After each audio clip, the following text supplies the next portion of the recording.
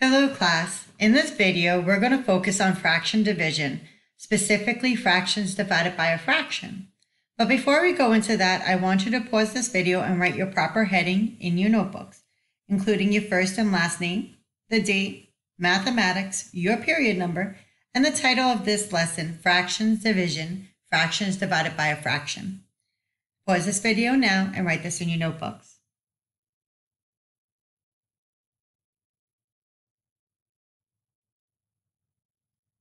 Now that we have this in our notebooks, let's discuss. Fraction division is a larger area. In this video, we're just focusing on fractions divided by a fraction. And you can look at my YouTube channel for other fractional divisions, but we're just going to focus on proper fractions divided by proper fractions today. Before we start, let's look over our rules.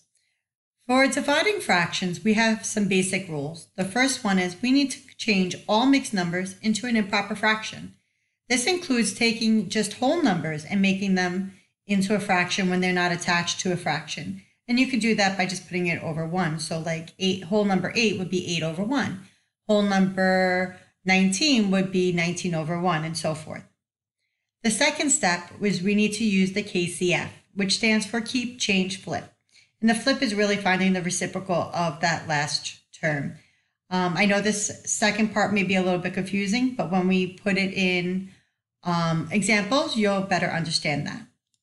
Your third step is then to multiply straight across, which we've done before, multiplying fractions. And last but not least, once you're done multiplying, you need to simplify, put it into smallest terms.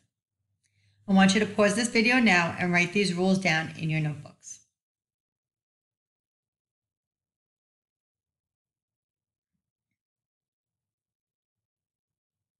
Now that we have this in our notebooks, let's look at an example of two proper fractions divided by another proper fraction. So we have 2/5 divided by 3/4. Our first step says that we need to change all mixed numbers or whole numbers into an improper fraction. In this case, there are no whole numbers. It's already written there for us. So step 1 is already done for us. Step 2 is then that we need to use KCF. All right, I like to write the digits underneath, K, C, F, just so it keeps me organized in my mind of what we need to do. So the first thing, the K stands for keep. So we are going to keep that first term of 2/5, and we're going to rewrite that. Then we look at the C, that means change. We need to change our division. And whenever we change an operation, we change it to our inverse. So the division now becomes multiplication, because the inverse to division is multiplication. And then last but not least, we have the flip. That's where we take that next term and we flip it. We find the reciprocal. And by finding the reciprocal, our denominator then becomes our numerator, and our numerator becomes our denominator. So since our denominator here is 4, it is now our numerator. And since 3 is our numerator, that is now our denominator. So now we've done step 2. Step 3 is we multiply straight across. So we do numerator times numerator, and then denominator times denominator. So we have our two numerators of 2 and 4, so we're going to multiply that. And our denominators here is 5 and 3, so we're going to multiply those two. 2 times 4 gives us 8, and 5 times 3 gives us 15. And then in our last step, we simplify.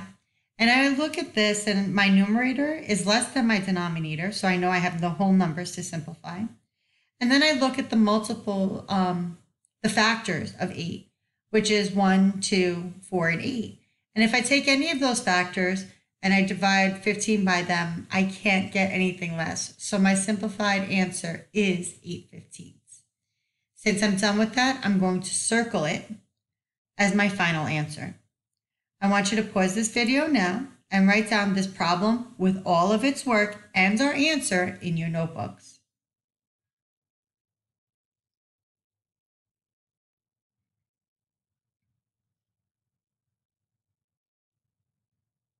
Now that we have it in our notebooks, let's look at a little bit more proper fraction divided by a proper fraction, a little bit more difficulty. So here we have 6/7 divided by 2/12. Again, step 1 says change all mixed numbers and whole numbers into improper fractions. Since we have no mixed numbers and we have no whole numbers, step 1 is already done for us. Now we need to go on to step 2. And again, I write the KCF underneath so that I'm clear of what I'm doing and what step I am. K stands to keep, so I keep that first term the way that it is. So the 6, 7 stay the same. The C says I change my operation sign. And when we change an operation sign, we like to do that with the inverse. So the inverse of division is multiplication.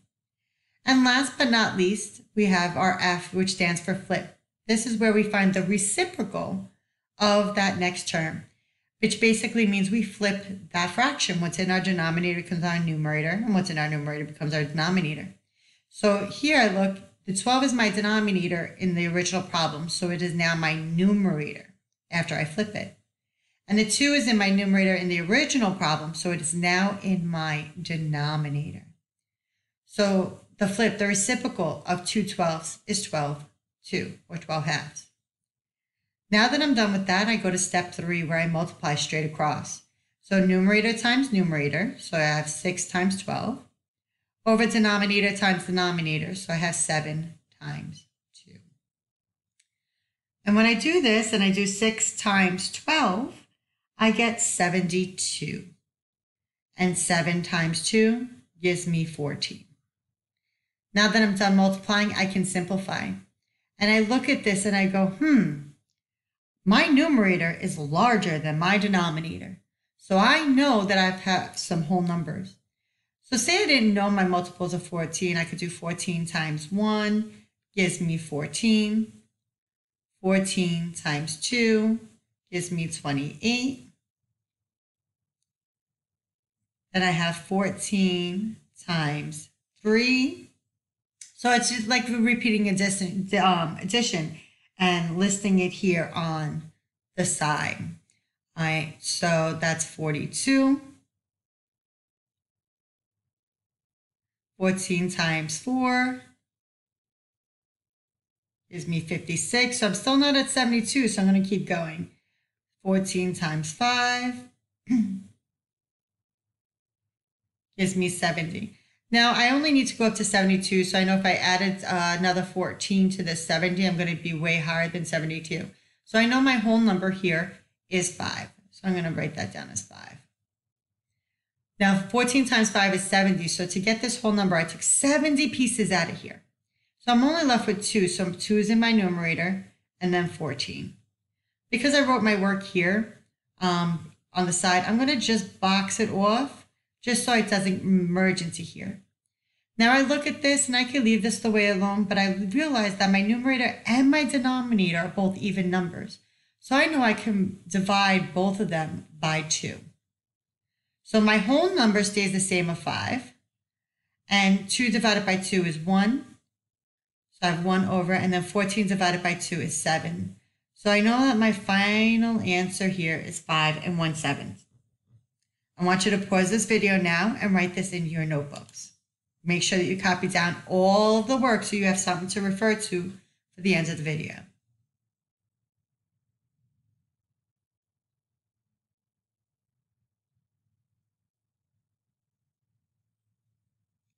Now that I'm done with this, let me look at one more problem. So I have 8 12ths divided by 9 11. So first step says I need to convert all mixed numbers and whole numbers into improper fractions. Since I don't have any here, I know that step 1 is done. Step 2 is I must use K, C, F. The K stands for keep, so I'm going to keep the next fraction the same of 8 12ths. The C means I'm changing my division. So when I change an operation, I do the inverse, and the inverse for division is multiplication. And last but not least, I'm going to flip the last term. I'm going to find that reciprocal. So since 11 is my denominator, 11 is now my numerator. And since here my 9 is in the numerator, it is now in my denominator. So step 2 is done. Step 3 is to multiply. So numerator times numerator, so I have 8 times 11. And denominator times denominator, so I have 12 times 9. And when I do this multiplication, 8 times 11 gives me 88. And 12 times 9 gives me 108. I'm done with my multiplication, so I can move on to my final step of simplification. Since my numerator is less than my denominator, I know I have no whole number. So I can try to simplify it by seeing if there's a number I could divide into both of them. And I noticed that both of them end in an even number, so I know that they will always divide by 2. So I'm going to divide both of them by 2. And I look at this and I go, 88 divided by 2 gives me 44, because 8 divided by 2 is 4.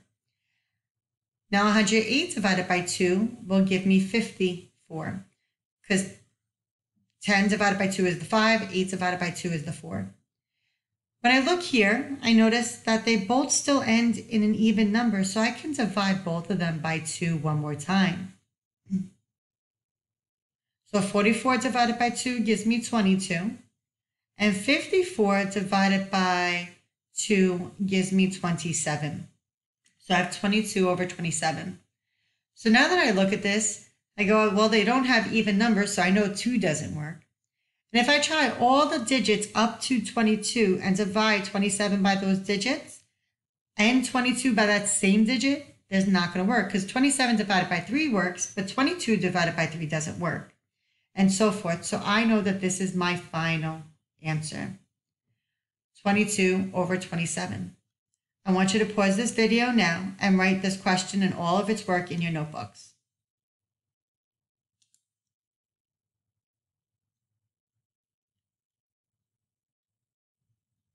Now that I have this in my notebooks, let's try some on our own.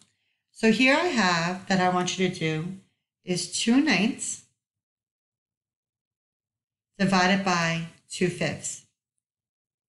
And the second problem that I want you to do is 5/12 divided by 3/7. Make sure you write down the question and show all of your work in your notebooks. Remember, you may watch this video as many times as you need to, or you could send me messages with any questions.